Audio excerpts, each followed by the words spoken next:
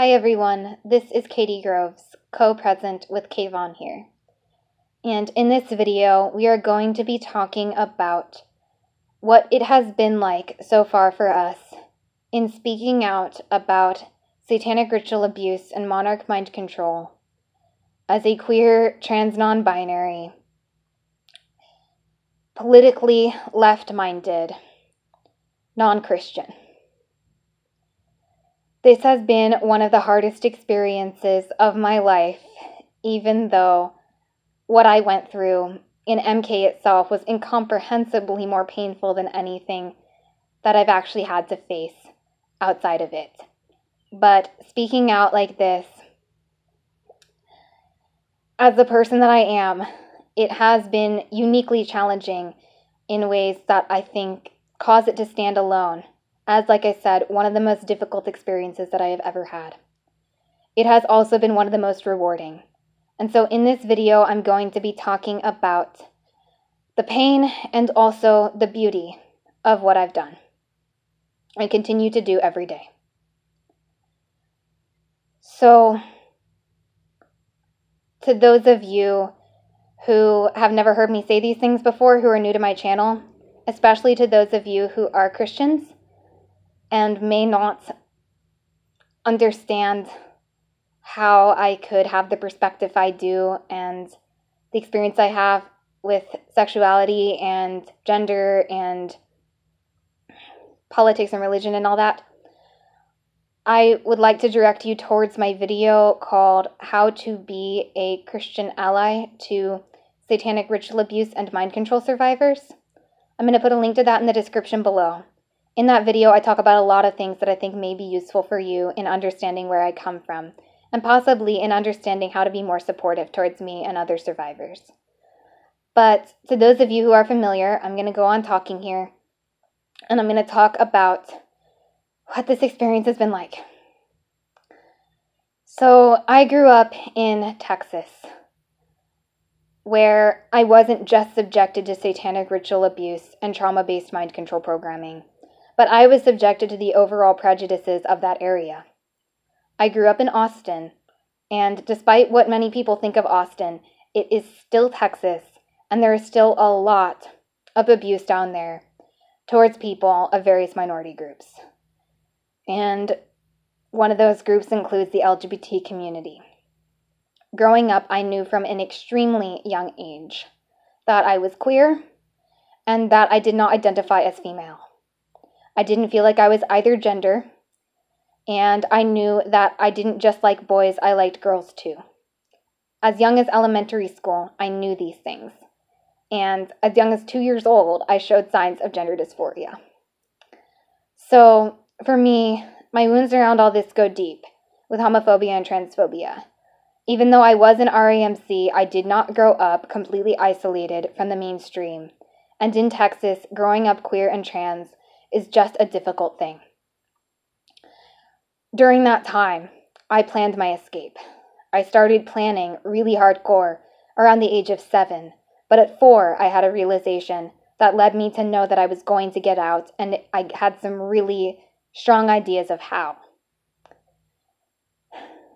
And while planning my escape, I knew that I was not going to cease to be queer and trans when I got out. And I knew that I would speak out publicly. And I knew that I would endure abuse from the same kinds of people who had targeted me in my childhood with their bigotry and nonsense. And I knew that I was going to have to deal with a lot of pain that I didn't want to deal with, that I really shouldn't have to deal with as an outspoken survivor. But I knew that I was going to speak out anyway, and as I got older, I became increasingly conscious of just what it was going to take for me to speak out about this stuff as the person I am, from the perspective I have, and to try to engage people on the Christian right who would not want to support anything that I had to say or do as an LGBT human being. But as I got older, I got exposed to internet culture, and I got exposed to the truth community, to the conspiracy theory community.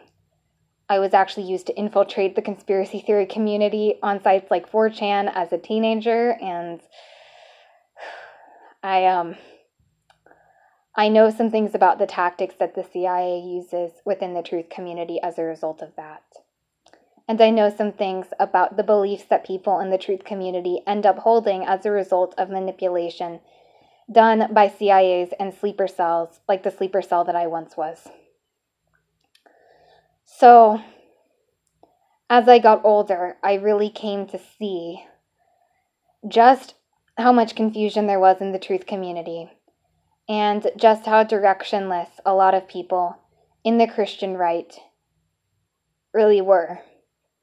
And I started to see that while it was going to be very challenging speaking out to such an audience, I also saw that there were people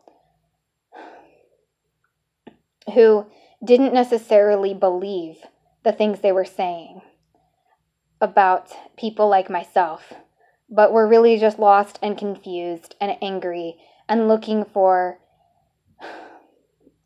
black and white ways of seeing things that would bring them comfort and relief for their cognitive dissonance. And while I knew that I was not going to come out of Monarch and try to manipulate those people, I knew that I was going to come out of Monarch and that I was going to have a somewhat easier time addressing people in these communities, because there were going to be many of them who did not believe so strongly what they claimed to about people like myself, but who, like I said, were just lost and looking for some way to ease their pain. And so I knew that while I wasn't going to try to manipulate people, I was going to have an opportunity to shine a light and to speak my truths. And there were going to be people, who would hear me. And that gave me a lot of courage. By the time I was 16 or 17, I was pretty grounded in the fact that I was going to be able to speak my truths, and there were going to be some people on the Christian right who would be receptive enough, despite perhaps looking abusive on the surface, and that they would actually take in some of what I was saying and possibly become allies to my community. And so that really eased up a lot of my fear around speaking out. When I realized how directionless a lot of people were, I realized that not everybody who seemed to be against me really was. So when I actually went to speak out last year, it's been almost exactly a year since I started speaking, I had all of this in mind, all of the years I spent being targeted for my LGBT status and my perspective, and all of the things that I learned about people who targeted people like me, and all of the things that I learned about the truth community and how to possibly speak to them in a way that they would receive, as in those in the truth community who were very against the type of person I am. And armed with all of that understanding, that knowledge and experience, I realized that what I was going to have to do was be unapologetically myself while trying to keep the main focus of what I say on child trafficking, racial abuse, and mind control, and not LGBT issues and left-wing politics itself. And I put everything I had into strategizing about how to open-heartedly be myself and at the same time not be too triggering to people on the right who would not be able to receive what I said if I focused too much on my identity. And as challenging as this has been, I have put myself into it, and I can honestly say that I think I have successfully been openly queer and openly trans and openly left-wing and openly non-Christian, and still managed to reach some people on the Christian right about the bigger issues of child trafficking and RAMC. And so, for those of you who are on the right and who are Christians and who are watching this now, I want you to know that in no way have I attempted to manipulate you, but I have poured myself into being myself and yet at the same time being someone that you can hear. And so I hope that you know that I appreciate all of you who have ended up listening to me as a result of this, and all of you who have had to work hard to listen to what I say, because I did trigger you by being myself in these ways. I know that some of you have struggled to receive my words about RAMC because of how I identify and how I see certain things. And I want you to know that in no way do I mean to patronize you in this video.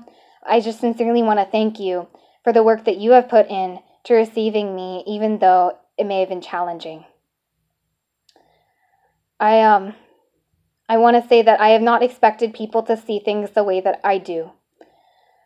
Altogether, I have wanted people to see things in certain ways that I do, but I have put a lot of efforts also into not trying to convince people to see things less politically conservatively and into being more friendly towards the LGBT community.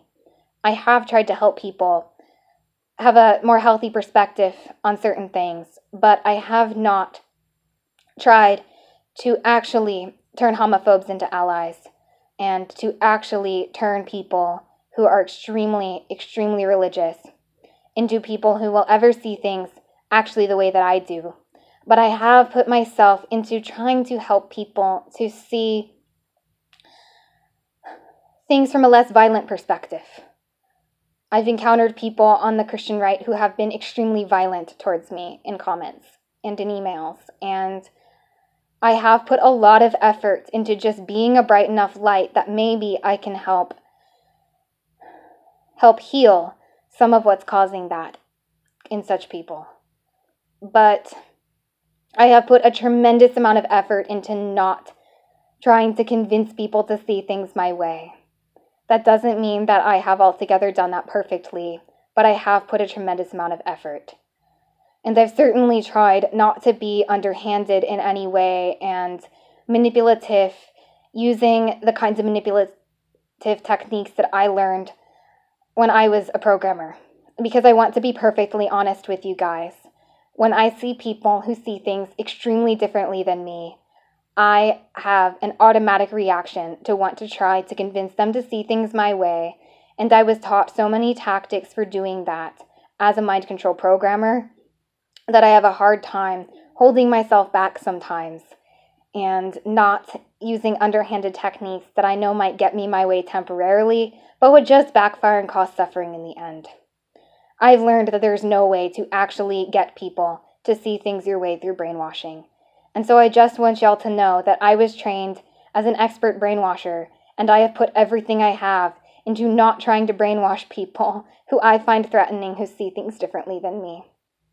I have been accused by people, mostly trolls and shills, if not entirely, of being manipulative on my channel, and I just really, really want to convey how hard I've worked not to use those kinds of tactics and to just honestly speak my truth, but strategically, so that I'm at least not triggering people's trauma in ways I know would make it hard for them to hear what I'm saying.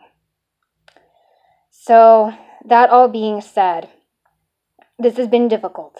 This has been very difficult.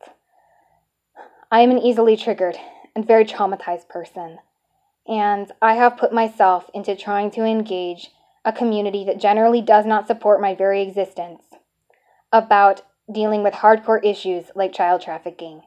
And while I have not done it perfectly, I've given it my best. And honestly, I want to thank people who've been understanding.